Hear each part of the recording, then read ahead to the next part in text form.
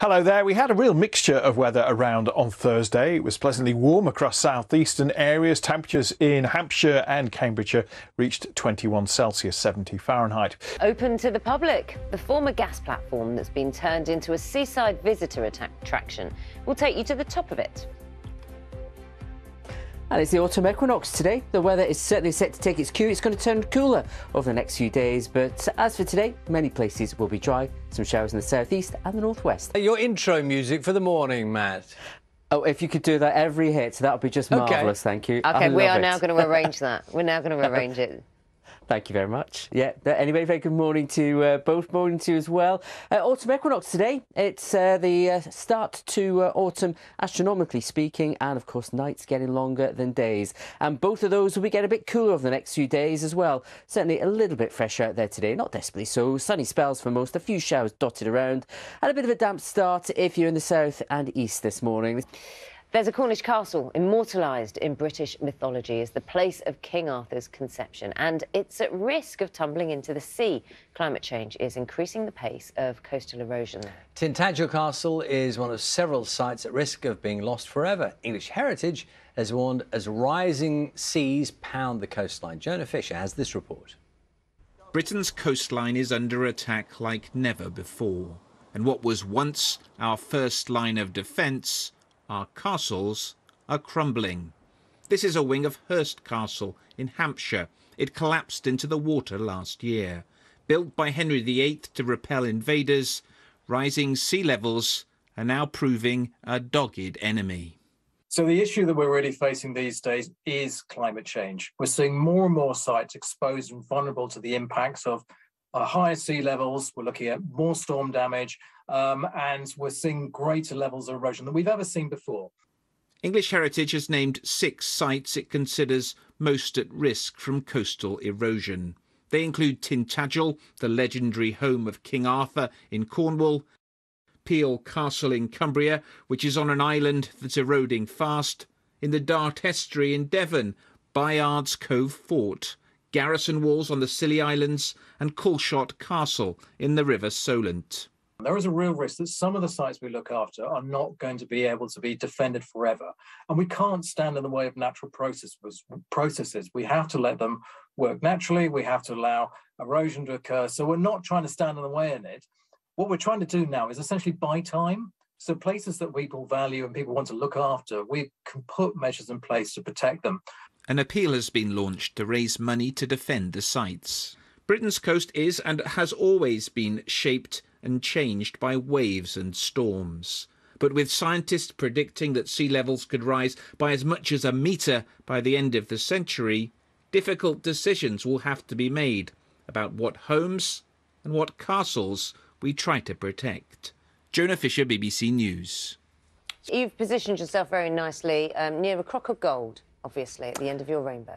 I'll keep on looking for it. It is Friday after all. Yes, thanks, Naga. Very good morning too. There'll be a few of these around over the next few days. Not a massive amount, but a few showers to come today and through into the weekend. But astronomically speaking, today we're officially into autumn. And with it, we're going to start to see temperatures fall away a little bit. So it's going to have more of an autumnal feel wherever you are across the country. As for what happens next week, it's all down to what's happening at the moment out in the West Atlantic. Let me just draw your attention to this swirl of cloud. This is Hurricane Fiona. Winds around that eye there, gusting 160 miles an hour. What's unusual about this, whilst it weakens a little bit, it's going to slam straight into the east of Canada, potentially the strongest hurricane ever recorded here. But instead of coming across the waters in our way, it's going to shove some very warm air towards Greenland. And as that goes northwards, southwards, we'll see some Arctic air plunge towards us. So next week, it is going to be distinctly chilly, windy, and with showers at times. Back to both. It is fascinating how everything... I know it's obvious that everything's all linked, connected, Matt, but it is fascinating just from that... Is it that storm? Is it still just classed as a storm over Bermuda, moving up? It's a hurricane at the moment. It's a major hurricane, very, very strong one. And it'll still be a hurricane when it reaches Canada, which in itself is very unusual, just because the waters are so warm there. Fascinating. Thanks, Matt. See you later. You're welcome. Let's see, time now 6:51. We often hear that art is subjective, you either love it or hate it. But a festival called Unboxed, which has been described as a celebration of creativity across the UK, has caused quite a stir. It's about the latest installation, this, the sea monster. And it's going on display to the public this weekend. But the festival has cost the taxpayer £120 million and has been criticised for being a waste of money. Yes, and from a distance, Liz is there for us, Liz Beacon. And Liz, this is an oil rig, essentially, that's been turned into a work of art. It's new life here for the next 6 weeks, anyway, in Weston-Super-Mare. Well, it is. Thank you so much. It is an absolutely striking image, and I think it's partly to do. You've got those sort of grey skies this morning. Yeah. It's just the lights coming up. Moody skies. Particular moment in time, it is, isn't it? It looks, if you know, like it looks the sea monster. If you look where its mouth is, it looks like it's blowing smoke out of it. See? Look, I've got. See, Susan, there was new on the floor. Susan, our camera operator, went, "Ooh, yes." Yeah. Not everyone sees the same thing when you look at things out there, do they? It's like when you make pictures in the clouds. We'll be back there later on. Well, there's just 6 weeks for you to come and enjoy this art installation. It opens to the people who live in Weston-Super-Mare later on today at 11 o'clock. The queues haven't started yet, but I'm sure they will. Back to you. Liz, thank you so much. It's just had such a good time there. And well done for not taking out your cameraman, John, too. So, as we look at that image, Ben Miller, actor, author, children's story writer now, is watching with us. Look at that. Isn't does that fuel your imagination for beasts and extraordinary things? Well, this is the perfect... I mean, I love a portal story, as you know, and I think that's the perfect portal to another world. There it is, right there. I would love to visit this. Weston-Super-Mare. Kingdom, Weston-Super-Mare. Weston-Super-Mare. Yeah. Matt's got the weather for us right now. Morning, Matt. Morning. Good morning, Bosch. Good morning as well. Beautiful start to the new season for some of you. Astronomical start to autumn this morning. It was the autumn equinox last night. Some mist and fog in the valleys, though, across parts of northern England, even though you've got the clear skies overhead. Now, those skies, they don't look very interesting, to be completely honest, Matt. Yeah, a little bit misty out there this morning. Naga, very good morning. It's the season of mists and mellow fruitfulness, the start of autumn equinox this morning. Matt, thanks very much. How easy is it to go back to your first picture, or is that too tricky? I know, here we go, easy peasy. There you go. OK. What about Lovely the next graphic that was on it? You know, the name? Yes. Llansanfraid Glan Conwy. There you go. So good, so good. Thank you very much. You're welcome. Excellent. All right, see you later. It's a masterclass, isn't it? Isn't it? Always. Always. Tell you who's always productive, regardless. Have you ever been able to, if you need to know what the weather's going to be like for something, have you ever messaged Matt?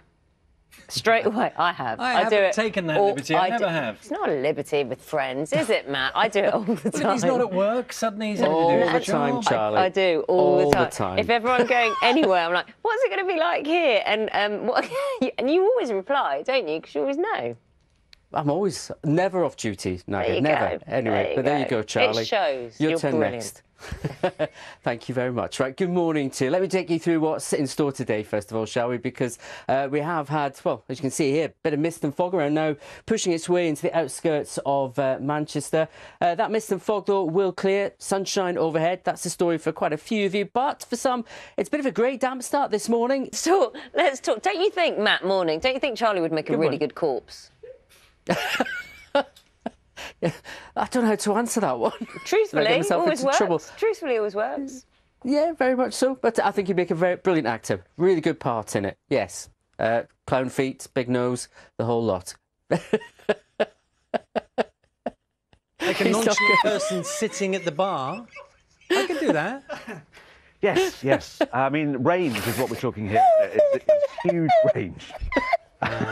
Go on, Matt. Did you ever go to jump? No, I'm never. Let's not do that. Matt, what have we got? He's not going to let it go anyway. Should we get on with the weather? Sort ourselves out. Very good morning to you anyway. A bit of mist and fog here in the Lake District, starting to lift up from the lake. Some of you will see sunshine today. For others, though, the cloud will remain in place. Particularly where you've got rain at the moment. Channel Islands, South East England, parts of East Anglia. That's going to come and go all day long. A few showers west of Scotland, Northern Ireland at the moment. They will gradually fade. And this weekend, the mornings will be rather chilly. The days are getting colder. Most dry, but some wet and windy weather in northern Scotland later on Sunday. Enjoy your weekend. Bye to you both. Matt, thanks so much. Enjoy yours too. Will do. Thank you.